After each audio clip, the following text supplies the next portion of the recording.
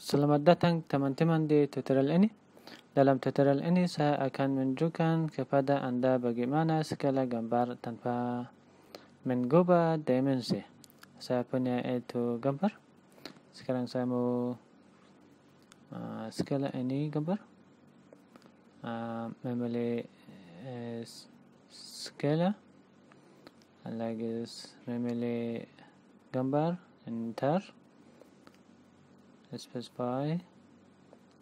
Lagi type mungkin 2. Ya. Ini sudah ganti dimensi. Sekarang dimensi lagi di sini membuat baru dimensi. Mungkin ganti namanya. Ya. Di sini primary unit.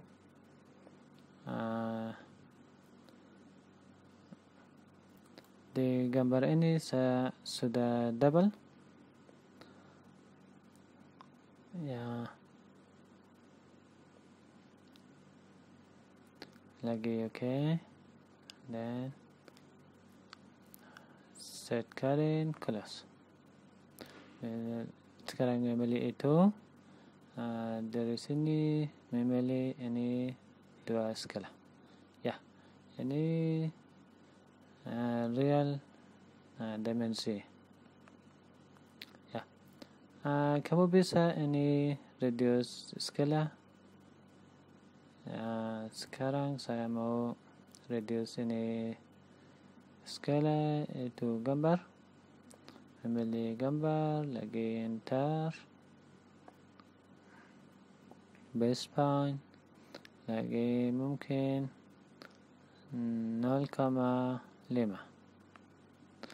Lagi bukan notation, dimension style, lagi membuat new dimension style. Dari sini saya mau change namanya. Ya, skala. Lagi dari sini primary unit. Saya mau ganti itu. Dari sini